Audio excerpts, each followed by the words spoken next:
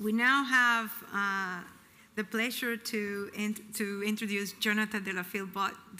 Jonathan is a professor at Strathclyde in Glasgow University, and he's going to talk about intentionality. Jonathan does a broad range of work from neonates to children of school age, and leverages technology in all these areas. So we look forward to your talk.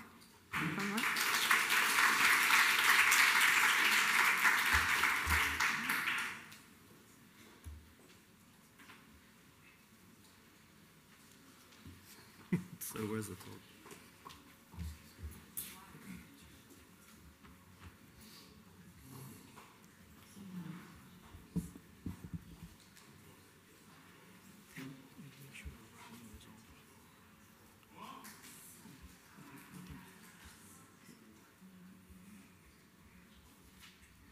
I just want to text the volume.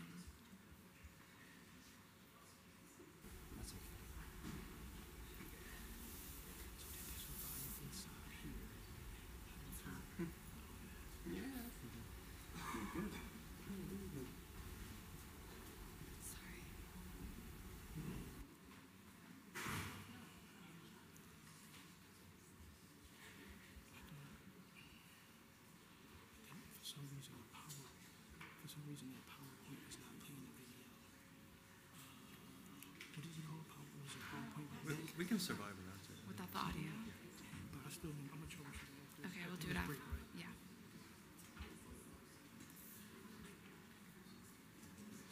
Okay, so thank you very much, Liz, for inviting me to this excellent group, which is really important to catalyze change in thinking about autism, how we might assess children to determine whether they have autistic characteristics or not, and indeed the treatment piece. I came from a conference a couple of weeks ago from the Gilbert Neuropsychiatry Center, and just as a comment to echo Eric London's talk, they practice a model of psychiatric evaluation called ESSENCE. It's a very complex acronym which stands for Early Symptomatic Syndromes Eliciting Neuropsychiatric Clinical Evaluation.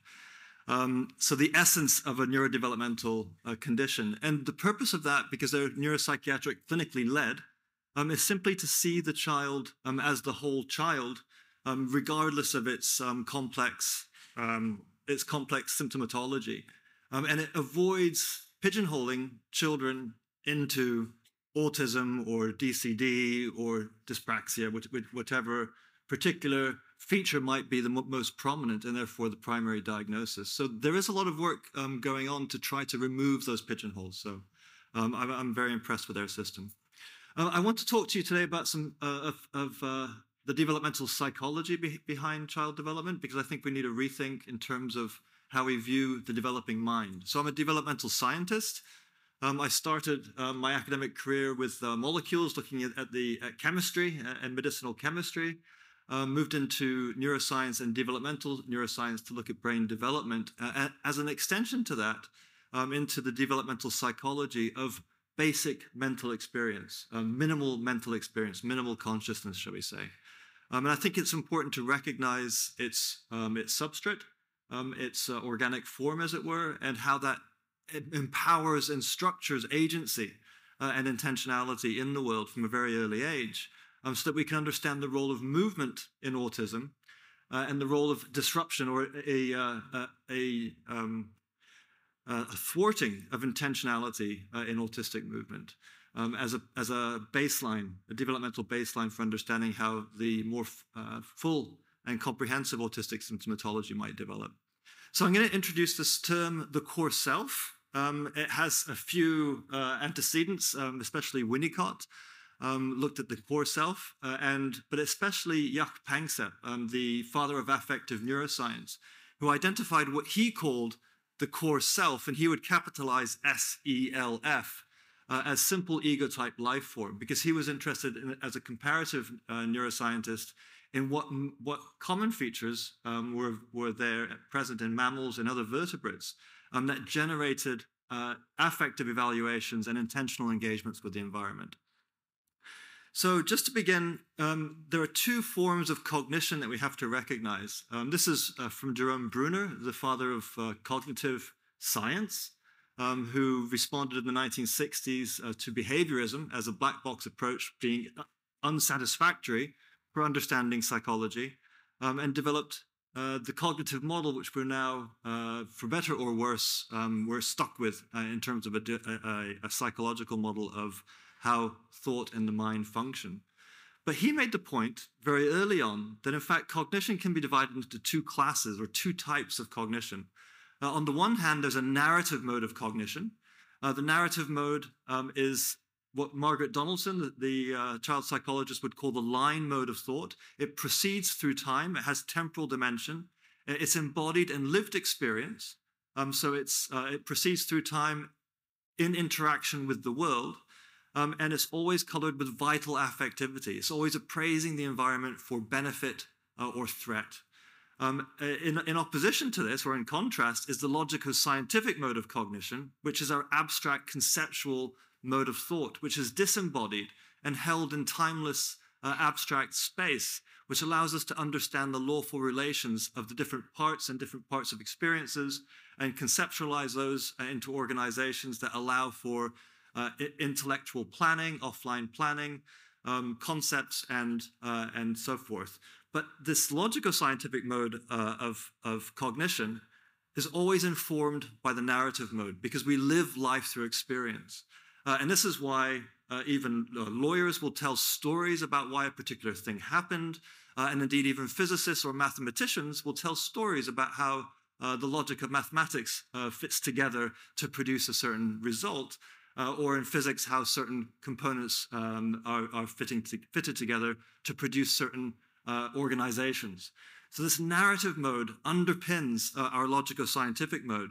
But once we've captured those experiences, held them in memory, and able to reflect upon them in an abstract sense, we can then form this logico-scientific mode of cognition, which feeds back necessarily into the narrative mode of cognition, right? Because we have to retell that knowledge through time, through stories, and this is the power of narrative. So, where does this early meaning making come from? Let's look at the early origins of shared meaning and their emotional and embodied characteristics, their emotional embodied foundation. Well, one of the first organizations of human life is through the organization of movement. This is Roger Sperry. He won the Nobel Prize in Physiology or Medicine in the 1980s for his work on the split brain, consciousness, effectively. So they cut the corpus callosum of the cerebral cortex and recognized that the two cerebral hemispheres were able to hold separate knowledge, separate bases of knowledge, which then I think my PowerPoint is a bit off. So excuse me. Let me just adjust this. Which held different isolated bases of knowledge, but were integrated through the brainstem, which was able to carry out the action of communicating that knowledge. Right? There's nothing that the brain does which is not communicated through movement, if I have those words correct. So everything that we know, feel, think, and experience is shared through motor action. Right? Even the complex articulation of speech is a motor action.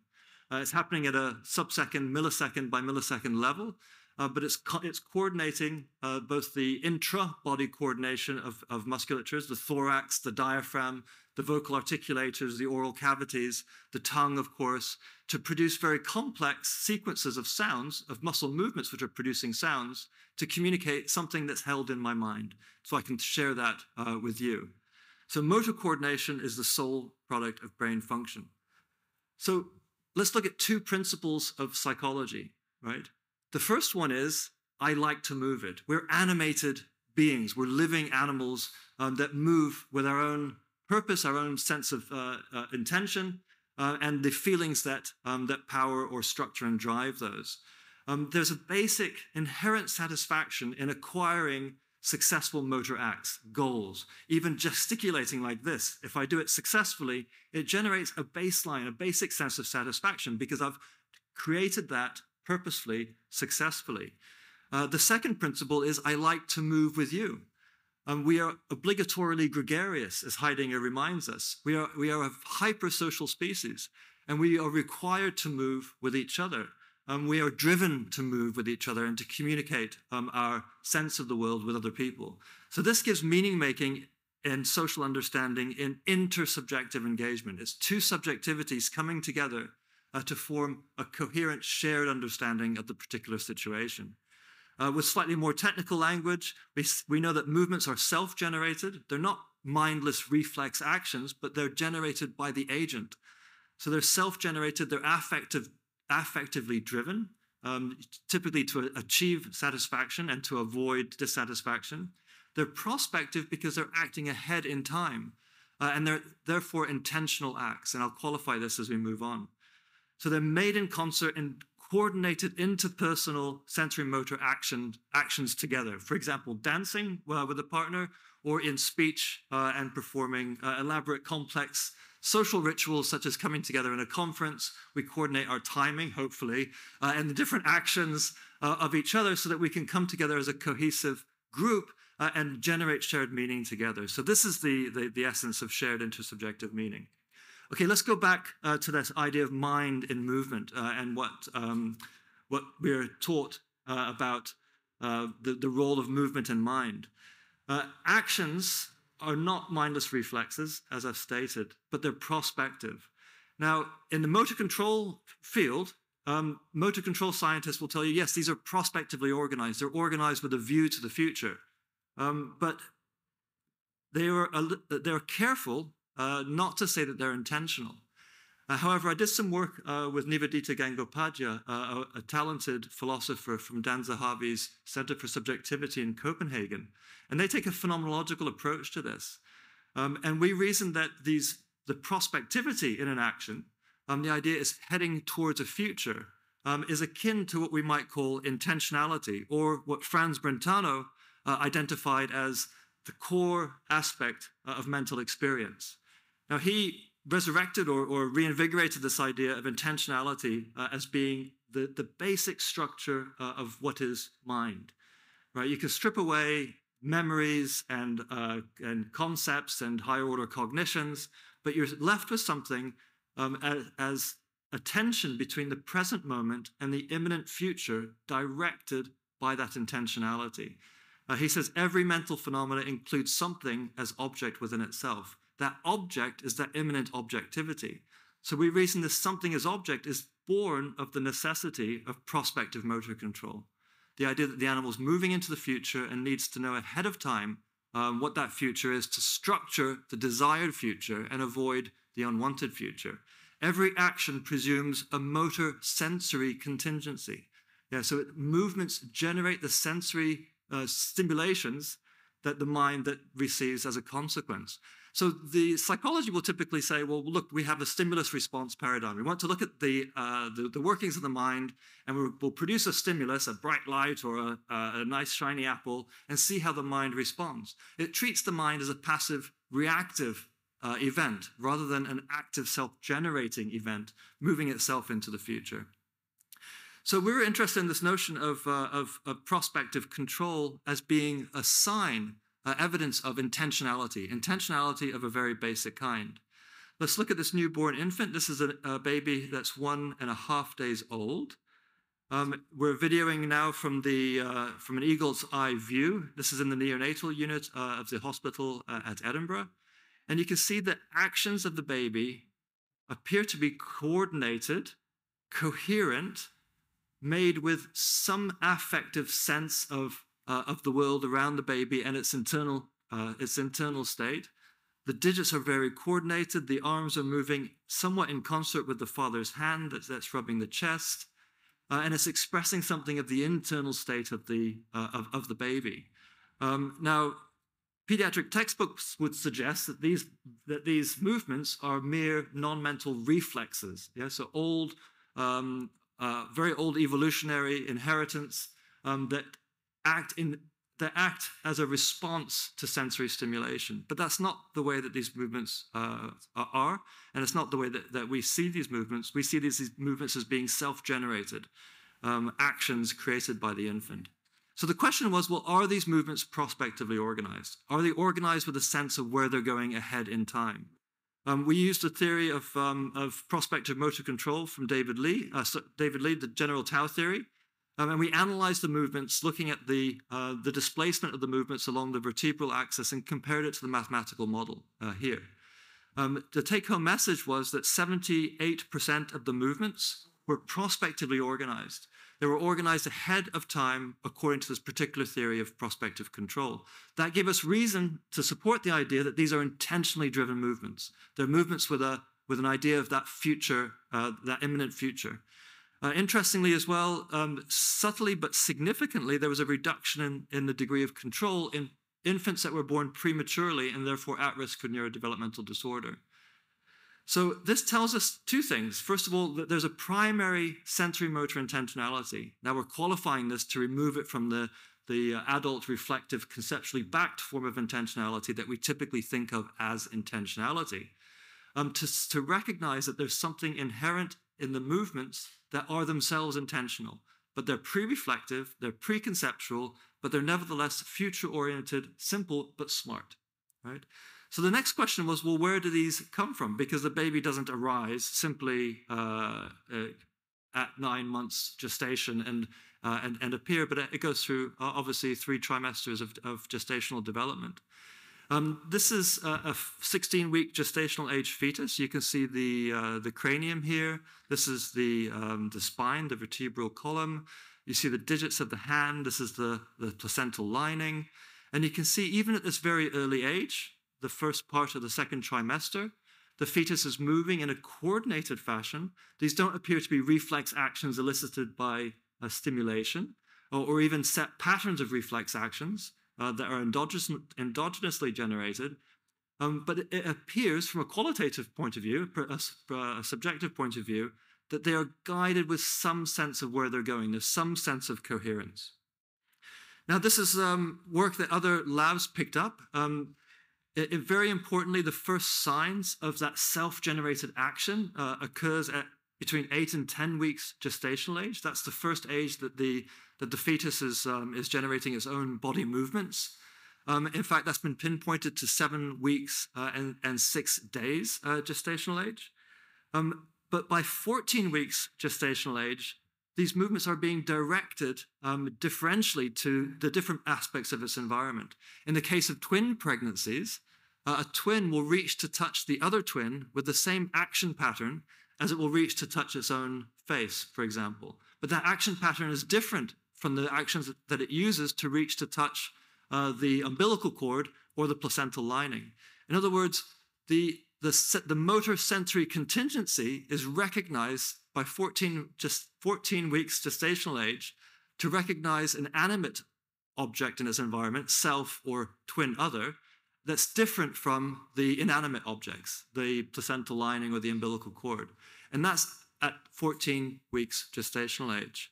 We know from the same group that about 18 to 22 weeks, in the case of singleton pregnancies, they can isolate what they call action planning. Again, it's another form of prospective control. Before the movement initiates, there's a sense of the sensory consequences that will ensue from that particular movement. And we know from a number of other studies, Miyawa Yamakoshi, for example, looks at the way that the thumb or the digits of the hand are brought to the mouth, and the mouth opens in anticipation. Now, this is an intra-body motor sensory contingency in anticipation of the thumb reaching the mouth. There's an awareness of where the future an awareness of what the future will be like, because that future is self-generated by the particular agent, in this case, a very young fetus. And Alessandro Piantelli has done beautiful work characterizing these and mapping the self-generated actions of the fetus from very early stages through to postnatal development. So what's very interesting about this is that at 14 and 18 weeks gestational age, there's no cerebral cortical connectivity to speak of. The cortex, which cognitive neuroscience focuses almost all of its attention upon, is, for all intents and purposes, not developed and offline. There's no thalamocortical connectivity, and in fact, the cortical lamination itself has not fully formed. So these self-generated prospective acts, these primary intentional acts of the fetus are generated by subcortical structures, brainstem structures, which are mature because they're genetically prior, and they're connected to the skeletal musculature to control those particular activities. So this reminded us of an old theory of consciousness by Penfield and Jasper, two neurologists from the eastern seaboard of the US, near here, who recognized in their epileptic patients, their adult epileptic patients, that there remained a high degree of residual consciousness even when they took the cortex offline during their surgeries. Bjorn Merker, a neurologist from Uppsala in Sweden, wrote a very important paper on this called Consciousness Without a Cerebral Cortex, a Challenge to Medicine and Neuroscience. And he made the point that even anencephalic children and hydroanencephalic children, these are children born without cerebral cortices, have a high degree of consciousness. They can act with their own sense of agency to engage in the world with purpose and generate emotional and affective relationships with others. So it begs the question of why we focus so much time on the cerebral cortex.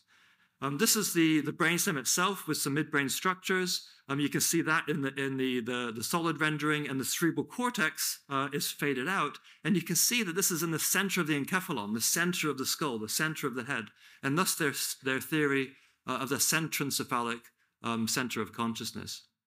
This is a hydroencephalic child from a textbook example on the left-hand side. And this is a hydroencephalic child, a 3-year-old girl here with her baby brother, engaging in a meaningful and important social relationship with her parents. And it begs the question why we spend so much time focusing on the activities of the cerebral cortex when in fact that core agentive center is subcortical. A cortex we now recognize is not necessary to be conscious, to have feelings, to act with basic intentions, to perceive and appraise the environment, and to engage socially and purposefully with others, and to learn. And this is corroborated by surgically decerebrated cat and rat experiments, which used to be the domain of neuroanatomists in medical schools, where they would cut the cerebral cortex off of a cat or off of a rat in neurosurgery, so suture up the cranium and the derma and the head, let it heal, and those animals could still locomote. They could engage and navigate complex terrain. They could perform elaborate courtship rituals. They could copulate and wean litters, all without a cerebral cortex. So why we spend so much time on the cerebral cortex is a question that has to be asked. And I think we should look deeper into the brain, into the brainstem functions, and not only its neurophysiology, but its neuropsychology as well. From Jaak Panksepp's work, we now recognize that this brainstem is what we would call the center of primary consciousness, to differentiate it from higher levels. It's the foundation of what Jaak Panksepp identified as the core self, and what we might relate to Winnicott's idea of the core self. It's affective, it's evaluative, it's prospective. There's an anticipatory awareness that's mediated by the brainstem. It's a preconceptual conscious experience and pre-reflective, but nevertheless it is conscious. It's what the philosophers might call phenomenal consciousness or direct consciousness. It has direct neural access to all the senses, visual perception, auditory perception, touch, and smell, and so on. As well as the interoceptive organs, so the body state, and the body in movement, its proprioception. The experiences of this basic brainstem-mediated primary self then become stored in memories through the secondary systems, the secondary consciousness, which is able to store simple memories and plans. And importantly, these then become shunted up into the cerebral cortex to become reorganized and re-remembered in new concepts and ideas for more sophisticated offline plans to emerge, so that actions in the present moment can be coordinated to achieve goals and ends that are not immediately in sight because they're abstract. Right?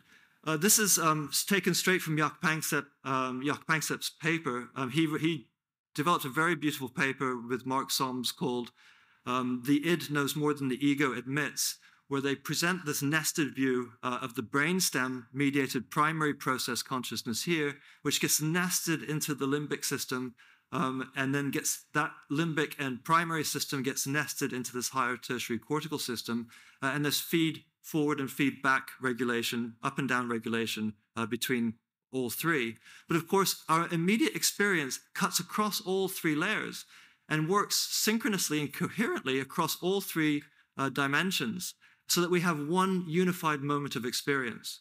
And when I come to the autism part of this, this is where we think something is going differently awry in the case of autism. If we relate it back to Freud's idea of the old id and the ego, where the id was unconscious, we now recognize that to, in fact, have a lot more conscious activity and its basic structure to be conscious itself before the ego, the superego, and so forth come into being. If we look at this purely from a sensory motor perspective, the simple acts, reaching to grasp, reaching to touch, for example, if I reach to grab the bottle of water, that's a primary action, reach to touch. There's a prospect of organization, a basic intention, and its sensory consequences. I can then bridge those into sequences, reach, grasp, lift, tilt, and so forth to drink some water. And of course, as we become more sophisticated and more abstract in our ideas, we can start to perform elaborate rituals such as cooking dinner, having a dinner party, inviting friends over at a certain time, creating the kitchen and the dining table, all through simple sequences of acts to produce small projects which become nested in other projects. So the question is, well, how does this begin in very early life? This is a newborn baby coordinating simple sensory motor acts to latch onto the breast for nutrition, of course. The baby has to coordinate his or her intentions with the mother. The eye gaze, of course, is aligning arousal, interest, and intentions to be able to produce a project through the scaffolding, through the assistance of the mother, so that the project can be completed and satisfaction can ensue, right? Satisfaction in this case on both sides. So these simple sensory motor acts develop and become more sophisticated, but are always shared with others.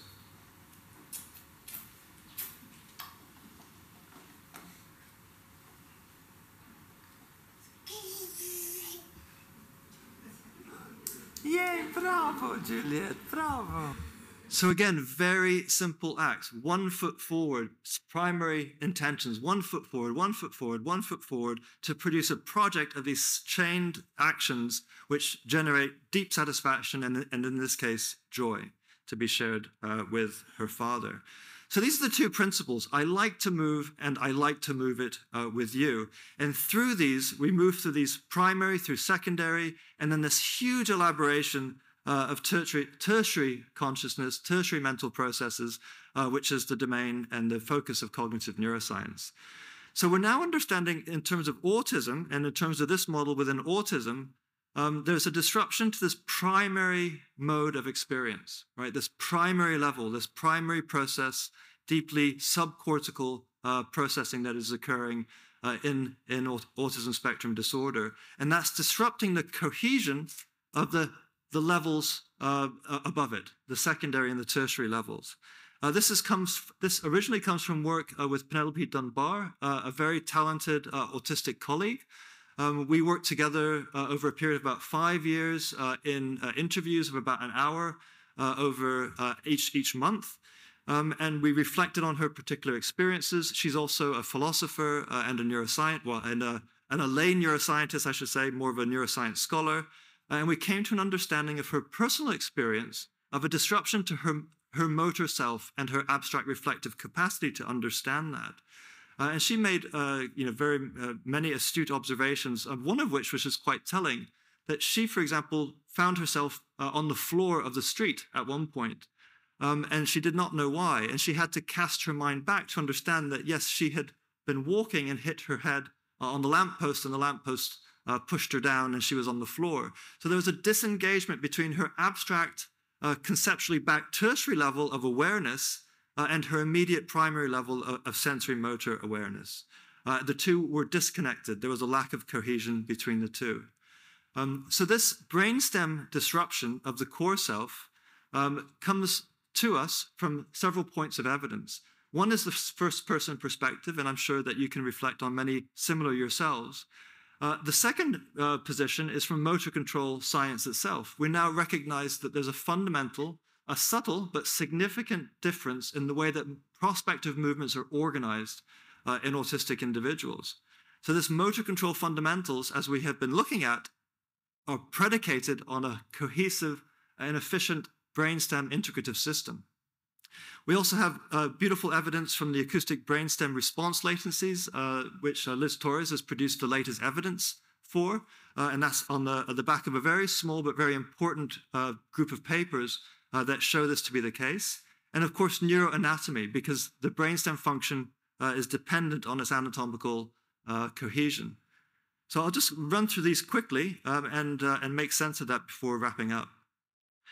Just another point from Penelope Dunbar. She, in her reflection on her autistic experiences, she learned to co-opt her autistic tendencies for repetition and her difficulty in transitions into healthy routines of behavior, healthy lifestyle routines. One is swimming, because swimming is a repetitive activity that produces a consistency of sensations, which gave her body not only the physical health that it needed, but also enabled her to free her mind to think more abstractly together in concert with the rhythms that her body was producing swimming. So if you think of swimming as one arm forward and the legs kicking, these are beautifully rhythmic movements. And of course, through the friction, the frictious medium of the water, but it doesn't change until you get to the end. But of course, the lanes themselves then become rhythmic in themselves. And this allowed her to develop a great sense of calm and also a cohesion between her mind and her body. And similarly with collage, she would work on collage for hours, and she became a very accomplished collage artist, cutting, pasting, and cutting and pasting in this rhythmic manner over many minutes, many hours. But at the same time, while her body was working, her mind was freed to reflect in its own time with the actions of its body, so she could see the symbolisms of the pieces of collage that she was producing. In terms of the motor control, we know that the prospective organization is disrupted. Liz Torres has produced some very beautiful work on this. In our own work on iPad serious games, the kids play an iPad game where they're dragging pieces of food to the plates. And from these kinds of data, we can determine that the movements themselves are different in autism as they are from neurotypicals. There's a greater velocity, a difference in the time of the peak velocity, and a difference in that composition, which begin to teach us about feed-forward and feedback mechanisms that are disrupted in the autistic motor system. We can also use those movements using serious games and the computational analysis of those movements to be able to detect autism early using a simple iPad game that lasts about 10 to 15 minutes. The play patterns are distinctively different, and of course the iPad itself is a highly sensorized device. You have the touch screen and you have the IMU sensor inside, and we can use those signals and machine learning algorithms to be able to identify autism in children from 2.5 till about 6 years of age with a very high degree of accuracy. And we're just concluding a phase 3 diagnostic trial of about 760 children between the Gilbert Center and my team in Glasgow. I think one of the most informative studies was by Jen Cook in 2013, and she looked at the movements of simple actions of the arm swing, moving back and forth like this. These are now 40-year-old adults, and she just asked them to swing their arm first to a tempo, and then she recorded the displacement of those arm swings. By eye, those movements would not look dissimilar between the autism and the control group. But if you look at the spatiotemporal characteristics, they have a greater peak velocity, a commensurate peak acceleration, but importantly also a higher amplitude jerk. This jerk is happening at about 7 to 13 hertz. It's the rate of change of acceleration. So this higher amplitude jerk is effectively showing that the movements, even though they appear to be fluid, are in fact being adjusted continuously very quickly. So it's a bit like driving with your 1 foot on the brake and 1 foot on the accelerator and trying to drive smoothly. The car might appear to be driving smoothly, but if you're oscillating between brake and accelerator, you're wearing the engine and decreasing the efficiency of the system. You're increasing the neural load on the neuromotor system. And the final piece of very important evidence here is from Ajahn Bhatt, who did an important study of the Spark database of almost 12,000 individuals. And she found that, in fact, in all of those autistic cases, in 87% of those cases, those children could be diagnosed or considered at risk for developmental coordination disorder. So this is a very important piece of evidence that shows that, in fact, the motor component is very strongly associated with autism, this primary movement disruption. This is the ABR work from Liz Torres and others. And I'll just very quickly look at some Brainstem neuroimaging studies that we've performed and then wrap up. In a study of 76 children with ASD and TD, we can look at the brainstem morphology. And from the morphology, we see significant differences and also significant volumetric differences. So the size and the shape of the brainstems are different. If we compare those with developmental coordination disorder, we see that the connectivity of the brainstem, especially with the cerebellum, is significantly different. And it's different between DCD and ASD, and it's different between TD and ASD itself.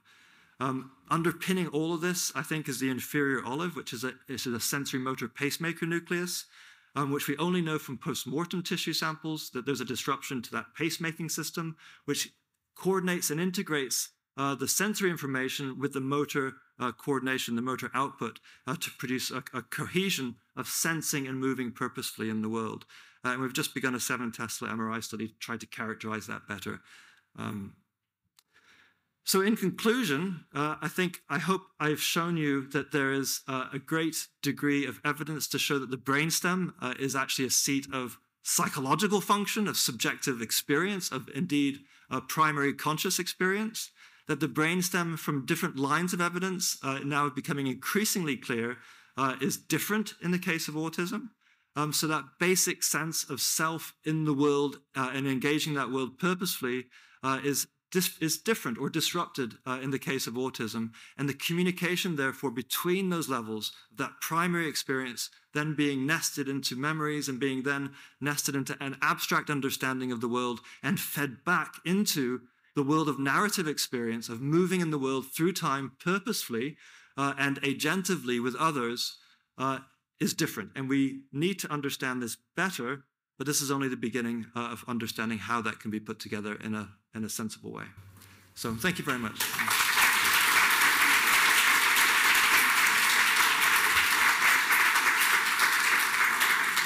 Thank you, Jonathan. That was wonderful.